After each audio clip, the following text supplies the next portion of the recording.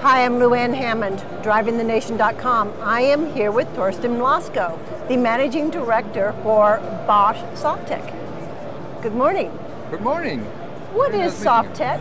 So Softtech is a subsidiary, a spin-off from the infotainment domain of Bosch, and we are a software and connected service company. So connected services, we know what Apple CarPlay is, and we know what Android Auto is. But Bosch is bringing out something called mySpin. Right. Why something else? Because mySpin is different from Apple and Android. So mySpin covers both ecosystems with one approach. So this is covering Android phones as well as iPhones, as you can see here. Right. And we leave the full control with the OEM.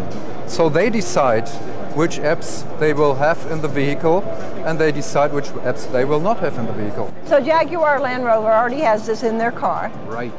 So Torsten, mySpin is already out on the market. What's the next future product for Softtech? One of the important products is the Connected Horizon, and this also supports significantly our vision towards automated driving.